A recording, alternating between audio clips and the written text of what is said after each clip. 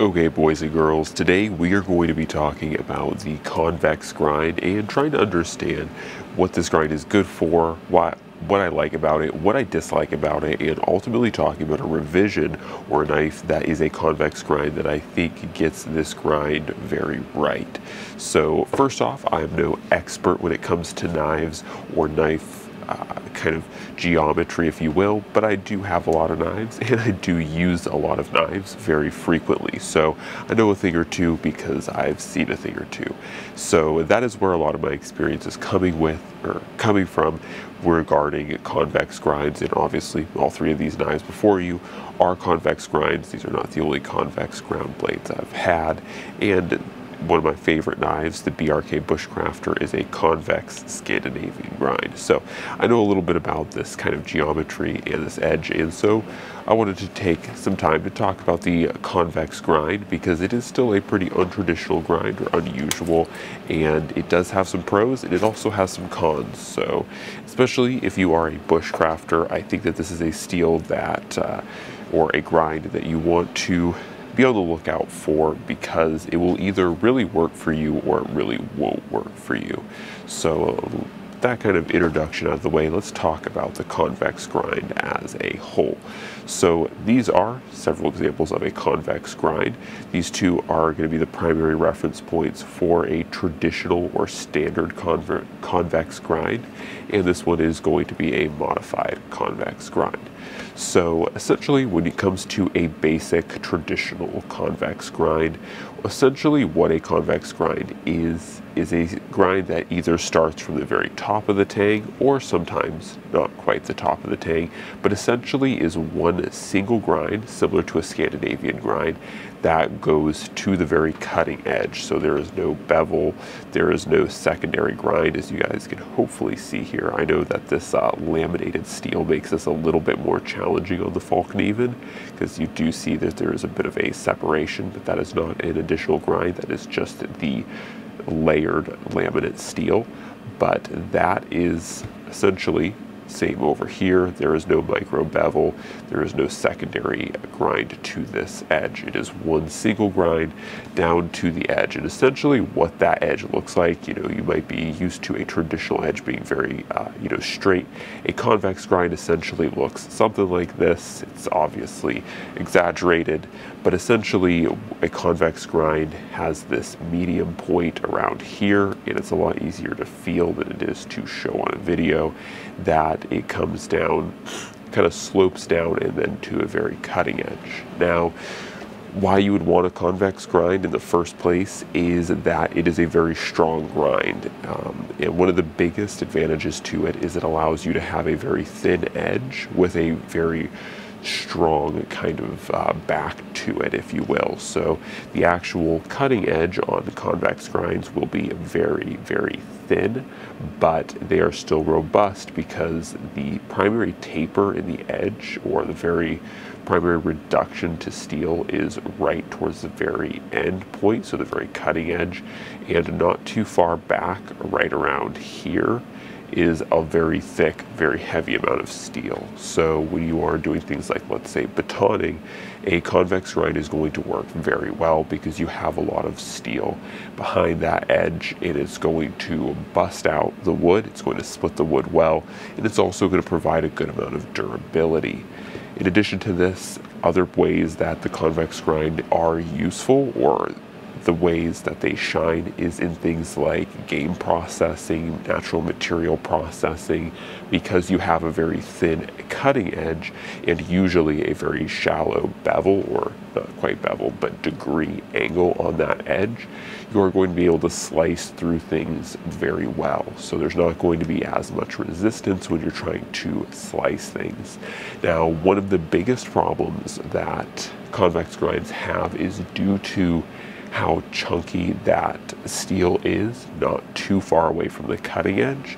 This impacts things such as carving and things such as feather sticking. And if you ever try to feather stick with a convex grind, you'll know that it is not impossible, but it certainly does take a special technique and a little bit of practice to get good feather sticking with convex grinds. And once again, that's primarily because your cutting edge and that thick part of steel, or the thicker part of the steel, is, sitting right around here.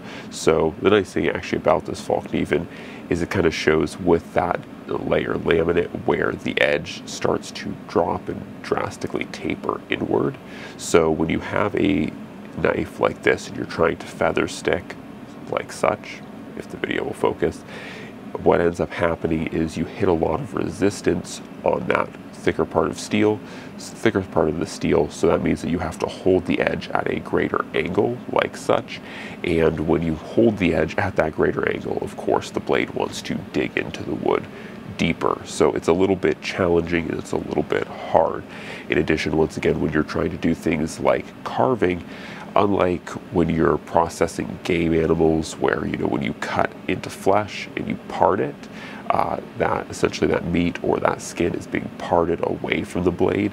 So having a thicker steel behind the edge isn't as big of a deal.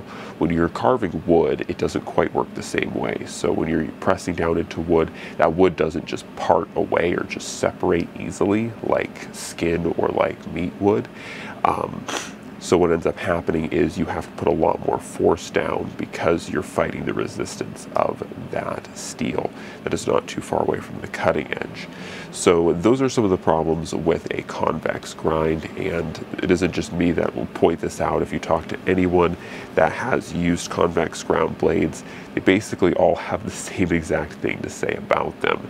Now, as far as it goes, obviously here's 3 convex grind blades, so I'm not the largest fan of them, but I'm also not someone who is vehemently opposed to them. I can work with them. They're definitely not my #1 choice, but they're also not the worst.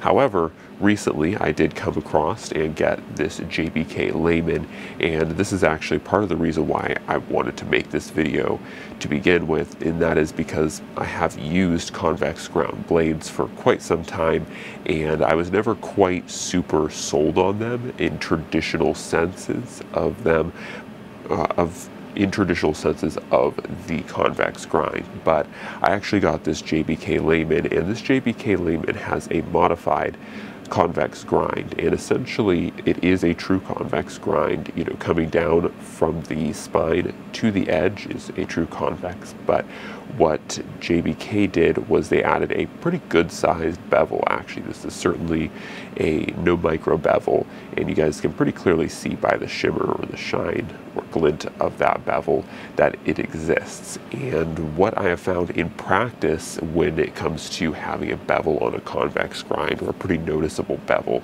is that it alleviates, especially when it comes to feather sticking, it alleviates a lot of the issues. And that's because when you add that bevel, you're adding a secondary degree to that actual edge. So with these, you are left with whatever degree that edge was taken down to when they convex ground it. And usually that's a pretty thin, pretty shallow degree, which makes it, once again, great for slicing, but not so great for doing things like feather sticking, and especially because you're trying to fight that thicker middle portion of the grind. But when you have a bevel like this, essentially what that bevel allows you to do, or essentially what it gives the blade, is a different degree for what that edge will cut. So now, instead of trying to just barely pick up a piece or a very small portion of the wood when feather sticking, at a very shallow angle and running into that grind, what it allows you to do is now the blade is ground at a slightly higher angle, and that slightly higher angle now gets that cutting edge off of that kind of thicker portion of the convex grind. And so, once again, it's a little bit hard to explain in words, but when you do really use a convex grind with a bevel, it makes a world of difference, and honestly it makes the convex grind much more usable. And I'm beginning to like convex grinds a little bit more now because of this blade, because it actually is like, wow, okay, I can really do those few things that the convex grind really suffered at. And even when it comes back to notching, because of that bevel, because it adds a little bit more consistency to the degree and angle at which you place that blade, it allows you to do a little bit better at notching. Now, notching still isn't great because you are still dealing with a degree of thicker steel, you know, right towards the middle of this edge or even a little bit further on. So you still have to push past it, but it's not too bad. And honestly, really fixing the biggest problem with me, or the biggest dislike I had for convex grinds, was their hard learning curve to reliably and repeatably feather stick well. That was something that a lot of convex grind knives just don't do very well. And lastly, before we fully end the video, the last part that I do want to talk about as a con for convex grinds is the tip strength. Now, whether it's a modified grind or an unmodified grind, tip strength is something that you want to keep in mind with any convex grind. Now, this one's probably actually one of the better. Actually, these two smaller convex ground blades are a little bit better, but you'll notice when it comes to a convex ground knife that by and large, even though this is a rather thick stock of steel here, the tip is very tapered and there is absolutely no support. So with a knife that I'd feel more comfortable, you know, prying with a tip, you can see that the tip is a little bit thicker on this one, and it has, most importantly, a swedge, which gives you some end tip strength. So that is not present on a traditional or modified convex grind, and it's most notable in something like this Bark River Knives Aurora, where you have a very, very thin tip that is, like I said, not supported at all. But all of these blades are in the same boat. So one thing that you want to keep in mind with convex grinds whenever you're going out into the wilderness is keep in mind what you're planning to use those convex grind blades for. Things such as creating even a simple netting needle will not be able to be done with these blades without likely snapping the tip. In fact, I had a earlier Aurora, it was one of my first bushcrafting knives, and I was trying to just make a simple netting needle out of a piece of aspen, which is a very soft wood, and I actually ended up snapping the tip down to about there. So these blades, when I say that they do not have, or they have very fragile tips, I do mean that very seriously. Once again, the Falkneven probably is the best of the lot, but I wouldn't even risk it with the Falkneven. I wouldn't put really any type of sideway or lateral type of motion on any of these tips. So anyways, guys, that wraps up that final little bit about convex grinds. As always, God bless, and I'm out.